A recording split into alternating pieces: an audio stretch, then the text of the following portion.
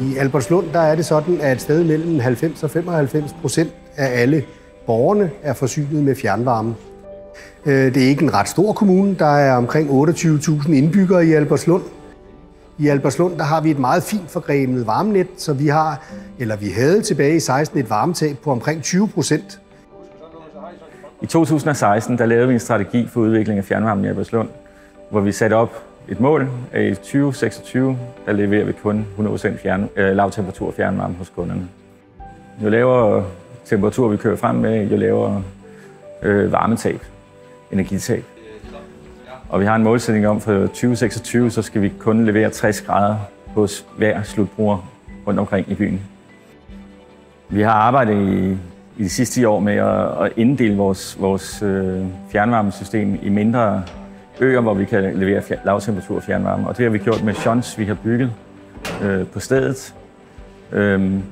Og de står ovenover jorden i en container. Og derfor så synes vi, det var smart, at vi med Grundfos iGRID kunne tage en hyldevare og grave den ned i jorden og undgå en boks ovenover jorden. Og i shunten der mixer man varmt og koldt vand for at få en tilpas fremløbstemperatur bag shunten. Og man kan samtidig styre trykket, flowet ved hjælp af pumperne. Vi har sænket temperaturen på Porsager, som er en villavej, der er bygget i 60'erne. Der er 100 villaer, sådan cirka. Og vi havde egentlig forestillet os, at der vil være ret mange, der vil få problemer. Men det viste sig, at selv på den koldeste februardag, så var der faktisk kun 5 boliger, hvor der var problemer.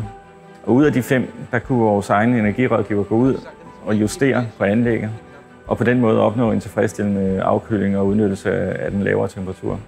Det kunne vi sagtens have gjort også med vores egen shuns, men det her har været en billigere løsning for os, fordi at man får en pakke, som er plug and play.